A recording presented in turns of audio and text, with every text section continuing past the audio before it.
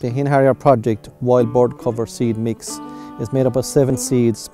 The crop itself is 9 metres wide by 100 metres long. Choose a cultivation system that's available to you. For most farmers, this will be hiring a contractor with a 1 pass, which would be 3 metre 1 pass. So you have to go 3 widths of the power harrow wide and to establish the crop.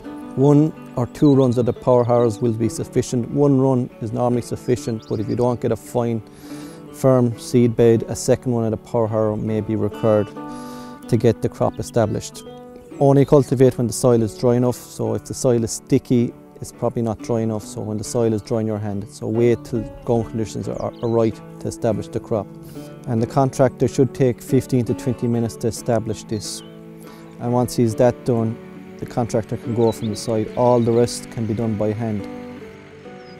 Put on a pair of gloves, as some of the seed is treated with a fungicide. Put half the triticale in one bucket and half in another bucket with the vetch and buckwheat.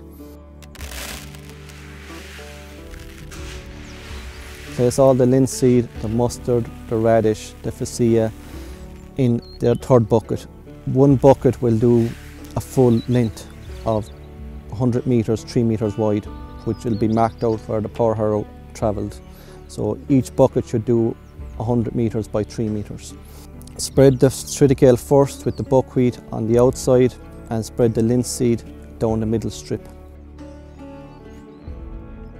After you've spread all the seed, measure out 12.5 kilos of 10-10-20 in 2 buckets and spread this over the full plot of 100 metres by 9 metres wide.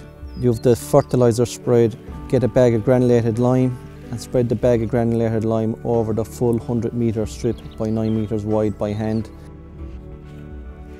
And that is finished. Roll the plot twice with a tractor to get a fine firm soil to seed contact and to get good establishment. Make sure the soil is firm. If it's not firm, roll it again.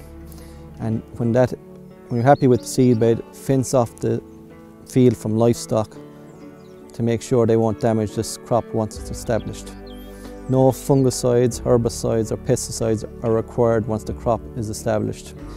June onwards, you'll see the linseed will be in full flower, so will the mustard and the radish and the veg.